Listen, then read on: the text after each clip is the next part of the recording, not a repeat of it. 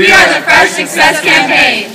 We present to you past and upcoming vocab. Now for the vocab word of last week. Last week's vocab word was analyze. Analyze means to examine information. Some similar words would include investigate, evaluate, review, survey, and study. The vocab word of this week was cite. Cite means to give credit to specific facts from a text. Similar words would include evidence, mention, name, and specify. Hey Patrick, have you heard about the word of the week wall? No, what is it? It's a wall outside the cafeteria that covers all the details of important vocab. Our campaign presents a new word every week on the vocab wall. These words can expand your vocabulary before testing season. Wow, that's so helpful! Thanks for watching, Jags! Check the vocab wall and improve your vocab.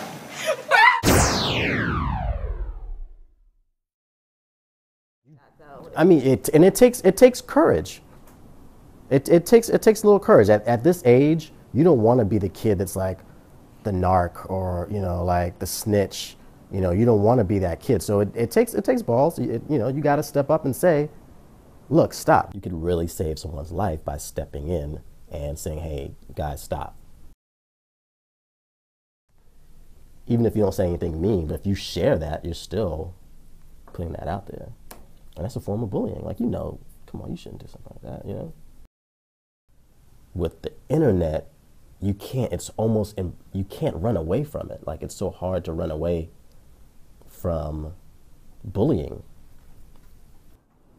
But I did have a student that commit suicide, and it was because of cyberbullying. It's because of the fact that you can share information so easily, and he moved from Kansas to get away from the bullying that was happening in his neighborhood and his school and online. But with online, you can't really get away from it. You can't run away. He took one of his father's guns and shot himself in the head.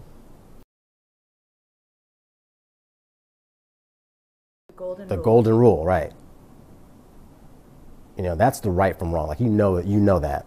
But it could also be prevented by, if you see something like this happening, step in and stop it.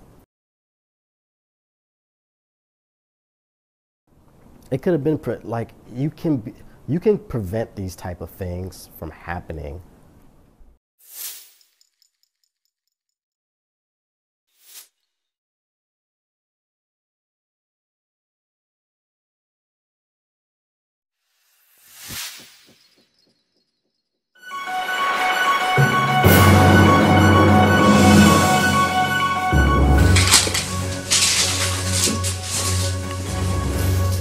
Where's the recycling bin? Whoa, is that recycling boy? Hey teachers, if you need a recycling bin, email fchsleadership@gmail.com and you'll get one of these.